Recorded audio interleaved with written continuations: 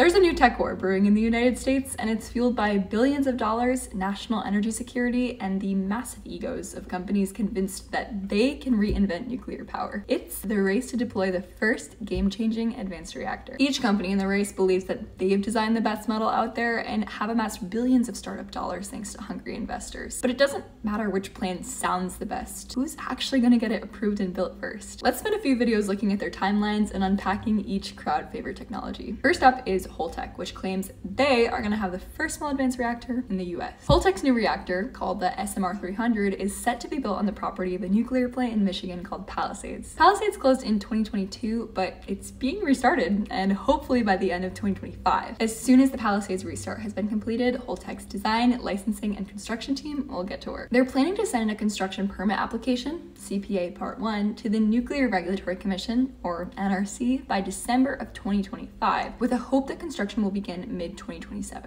All of this, of course, is if the NRC actually likes it. Failures to deploy advanced nuclear have been primarily due to economic and business challenges rather than outright regulatory rejection, so we are crossing our fingers for Holtec. But then again, our favorite advanced nuclear technology is the one that gets built. Who's next?